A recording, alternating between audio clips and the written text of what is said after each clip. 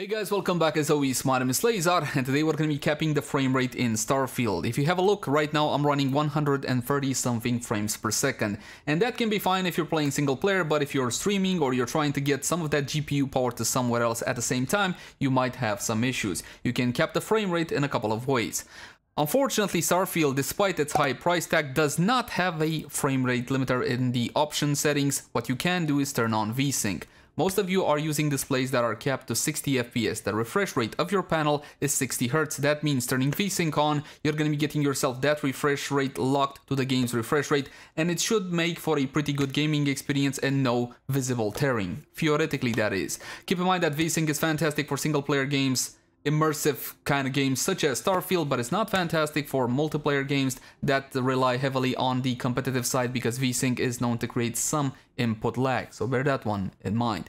For those of you that have displays over 60 Hz like I do, then you have two options. You can either limit your display's refresh rate through the display settings, perhaps it's OSD or something of the sort, or you can go through the nVidia control panel or the AMD Catalyst software. You can access the nVidia control panel or the AMD Catalyst in a number of different ways. However, right-clicking your desktop and selecting it is the fastest way. If it doesn't show up there, it means you either haven't installed it, and if you know you installed it, go to start and manually search for it.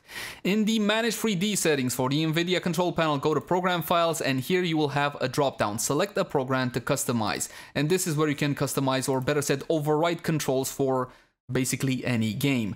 Now, if Starfield doesn't show up here, all you gotta do is press Add, and it should show up, especially if you ran it recently. I have it in the drop-down, and if you don't want to scroll for everything, simply press the letter and it's gonna be jumping to it. Here you go, you got Starfield.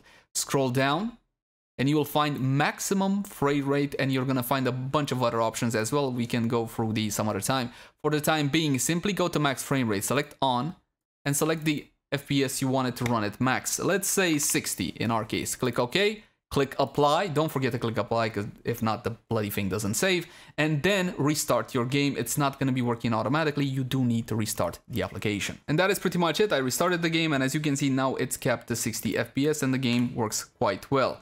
And that's pretty much it. Thank you so much for watching. I hope this was useful to you. And before I go, honestly, I find it appalling that a game that costs this much doesn't have basic functionality such as a frame limiter. But hey, what can you do? Now you know how to get around it. And don't worry, AMD guys, you have basically the same functionality in your Catalyst as well. Catch you in the next one. Bye.